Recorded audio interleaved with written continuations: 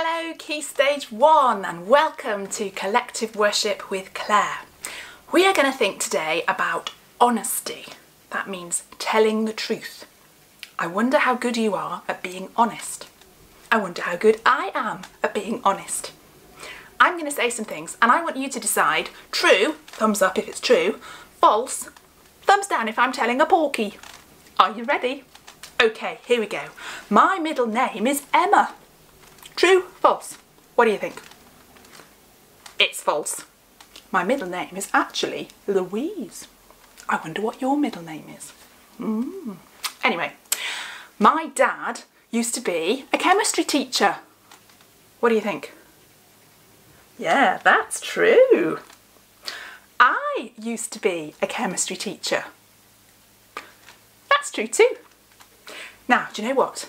I have three daughters, three girls, and I love doing their hair. What do you think, true or false? That's a lie. I've got three boys, and I've discovered this week I'm not very good at doing their hair. The poor things have braved me in the scissors, but it doesn't look good. So I wondered, what does the Bible have to tell us about being honest? And I found this little story. It's a story Jesus told, and it involves two boys and their dad. And I've got two boys and their dad living in my house, so they're going to help me tell the story. I want you to watch very carefully and listen very carefully and work out who is telling the truth. Here we go. Once there was a man. The man had two sons.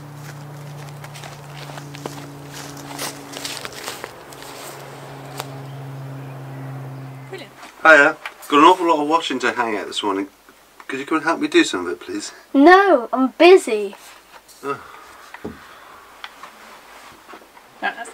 Hey, you can just come and help me put some washing out, could you please? There's quite a lot of it. I'll be there in a minute, I've just got to get my shoes on. Thank you. I feel kind of bad. Maybe I should help him.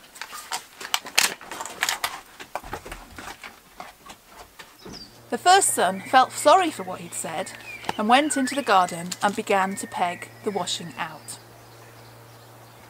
The father was really pleased to see him working, and he said, We'll get this done in no time. They worked together, and soon all the washing was pegged out.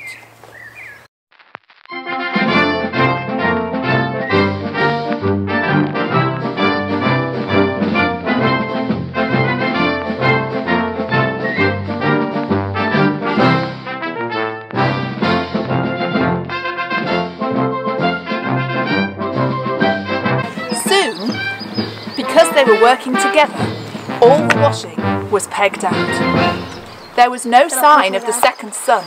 He had forgotten his promise. Who do you think had pleased his father?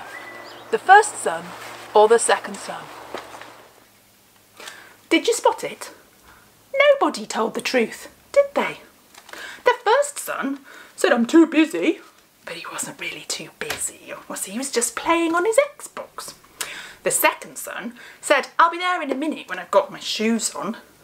But he never turned up to help. So in that story, nobody really told the truth. So what was Jesus talking about in that story? Well, when Jesus tells a story, it's something called a parable. And that means it's a story, but it's got a meaning hidden in it. Sometimes more than one meaning. But I think Jesus said at the end of that, who pleased his father? And obviously the son who came and helped pleased his father.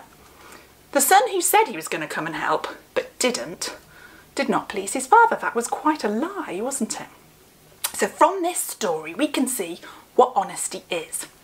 Honesty is saying and then doing what you say. When what you say and what you do match, that is being honest. So I had another think, and I wondered what else the Bible has to say about things we say. And there's a lovely little bit in James. And the bit in James is a letter in the New Testament. It's all about how to be a good Christian, lots of practical tips. And in it, James talks about things we say. and he uses 3 illustrations. He uses a horse, here's a horse, a ship and a fire. Now, I don't have a horse and I don't have a ship, but I did manage to make a fire. Let's listen to what James has to say. We know we make many mistakes. Phew, he knows. That if there were a person who never said anything wrong, he would be perfect. He would be able to control his whole body too. We put bits in the mouths of horses to make them obey us. We control the whole horse. So a bit is the thing that goes in the horse's teeth that the reins are on, and it helps you steer the horse and make the horse stop. So he's saying that something small controls a whole big horse. Just like your tongue can control your whole body. It's the same with ships, he says. The ship is very big and it is pushed by strong wind, but a very small rudder controls the whole ship. The man who controls the rudder decides which way the ship goes. The ship goes where the man wants, and it is the same with your tongue. It is a small part of your body, but it can brag or boast about doing great things.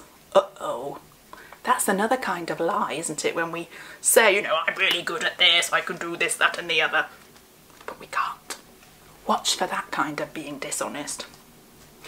And then the fire bit. He says this: a big forest fire can be started with only a small flame. And the tongue is like the fire, the whole world of evil among the parts of our bodies. The tongue spreads its evil through the whole body. It starts a fire that can influence the whole of life. Wow. So I went into the garden, because it's cool with this kind of collective worship. I can do things all over the place that I couldn't do in the school hall. So I went into the garden and I lit a fire for you to see how one small flame can become really big. Here it is. Here is my demonstration of James chapter 3. What could possibly go wrong?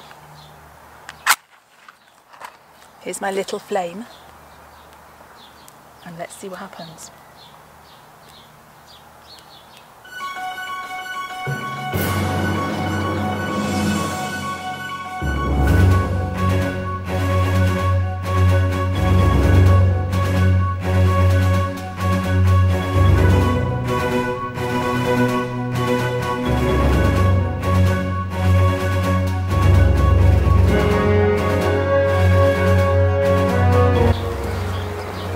So from one small flame, that little match, we've ended up with a big fire threatening my blackcurrant bush.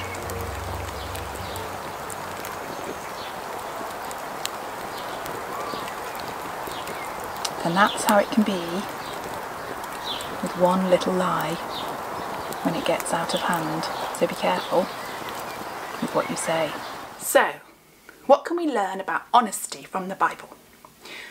Honesty is when what you do and what you say match. Honesty comes from what you say, and your tongue can get you into trouble. You can boast, say things that aren't true, and you can just, you know, tell one little thing and then have to tell another thing, and then it sort of grows, and all of a sudden, like that fire, what seemed small becomes really big and very destructive, can destroy all sorts of things and leave you, especially your friendships, can be easily destroyed by telling lies. If people discover you don't tell the truth, they don't want to be your friend. So watch for that. But the tongue can also sing praises. It can say things that are really encouraging, and it can sing praises to God. And that can bring great joy. So, another thing about being honest is being honest about how we are feeling at the moment. I wonder how you're feeling. And I found this lovely worship song. It's a brand new worship song. It's been written for lockdown. And it's all about hope.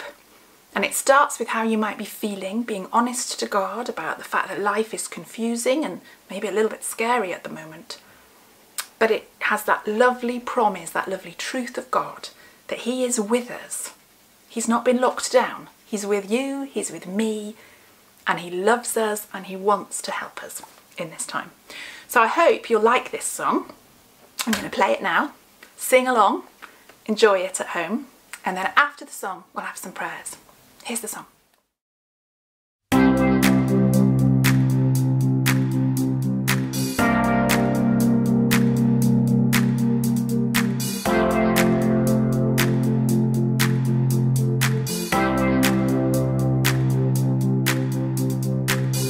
When the world is hurting, when life is so confusing, I am sure of one thing, God's by my side, yeah. When I'm feeling lonely and I start to worry, I know God, you're near me and you're always by my side, yeah. And I can lift my hands up to you, I can raise my voice and sing. You are who I put all hope in, I will trust you in everything.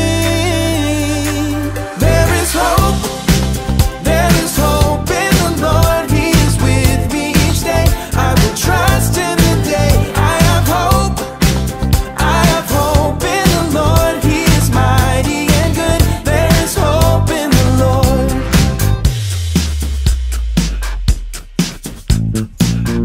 When the world is hurting, when life is so confusing, I am sure of one thing, God, you're by my side, yeah.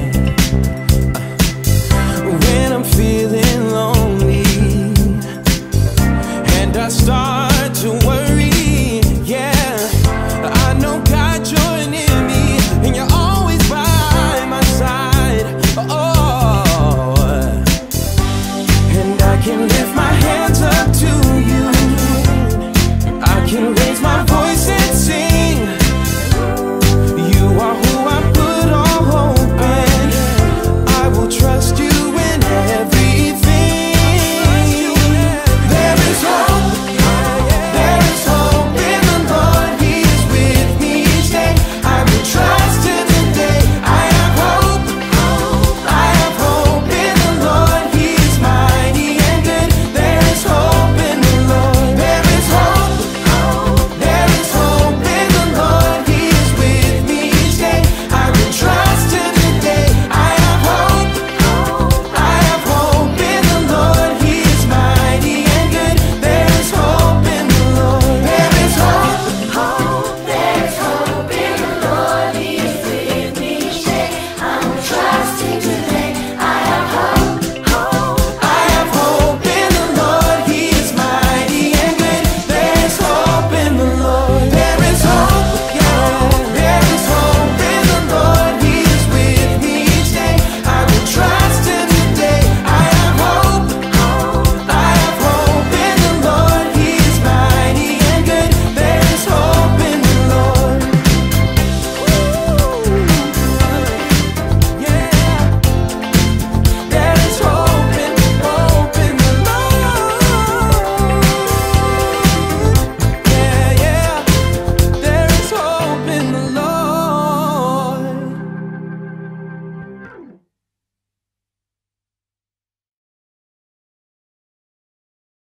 Okay, so I'm going to say a prayer. If you agree with the prayer, at the end you can say Amen. Let's pray. Dear God, our Heavenly Father, thank you that you are with us all, wherever we are. Thank you that your love can drive out all fear. And thank you that if what we do and what we say match, we are being honest, and that can bring great friendships and great joy. Bless us with great friendships and great joy. In Jesus' name, Amen. So, that was this term's collective worship. I'll see you next term with something new. God bless.